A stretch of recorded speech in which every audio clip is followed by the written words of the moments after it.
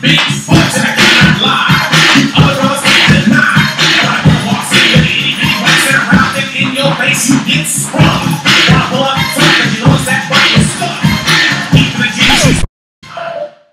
There is absolutely nothing like a quick dance around the kitchen to get your energy flowing and your heart rate up and feel yourself full of good mojo for the day. Love that song. Don't think I quite did it justice the way Cameron Diaz did though. Perhaps a little truer to the subject matter, maybe. It seems that everywhere I look these days, everybody's talking about butts. Thanks to Kim Kardashian, butts are big and butts are in. But there's one kind of butt you don't ever want to have.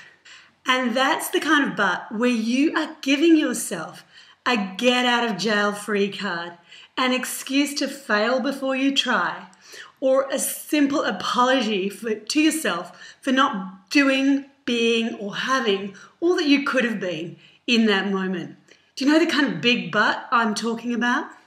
It's the one where you say, I'm going to exercise every day this week, but, well, I've got an early start on Tuesday, so I don't know if that'll happen. I'm going to go dairy-free, but I'm not sure what I'll do about my cappuccino. Or you say, I'm going to get up early every day this week so that I can meditate. But, well, Tuesday night I've got a really late night, so I don't know what will happen on Wednesday, but I'm going to try. But I'm going to try. But I'm going to try.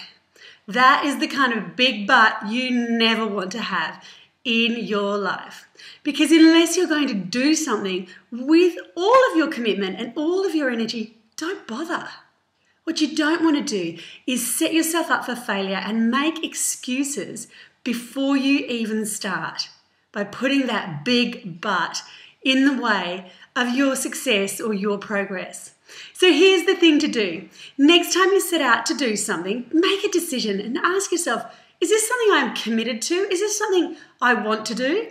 Or am I just going to try? Because if all you're going to do is try, you've already failed.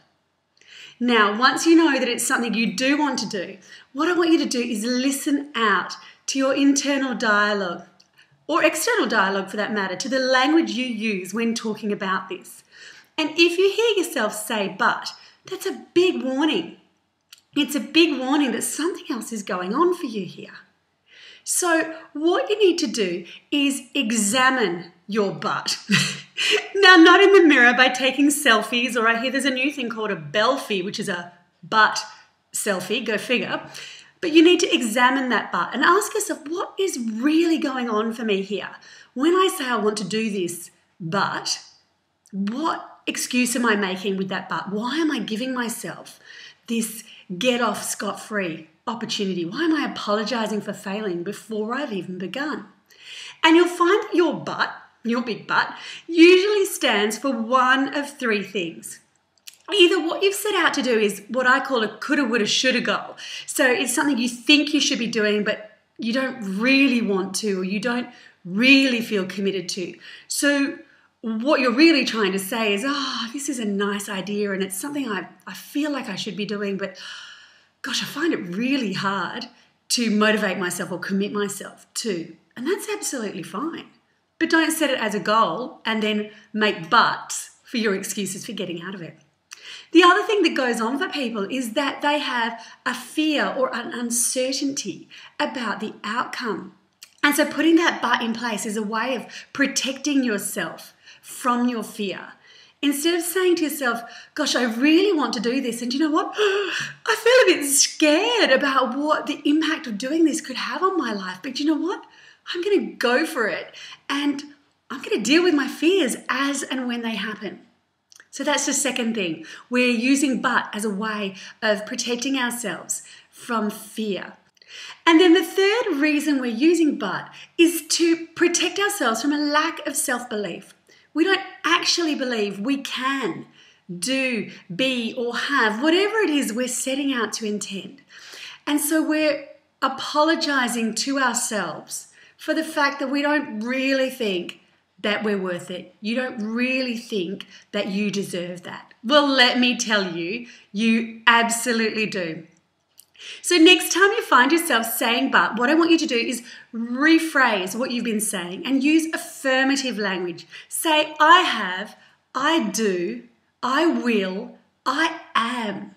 Really positive, affirmative statements of your intent. And once you've done that, you can watch your intentions and your actions become more aligned than ever before. And for once and for all, you can let your big butt get out of the way. I'm Domonique Bertolucci, and you've been watching DBTV, the place to go to feel good about who you are and the life you live. If you like this, subscribe and share it with your friends. I'll be back again next week with another episode of DBTV, and until then, take care and remember, it's not about having it all, it's about having the things that matter.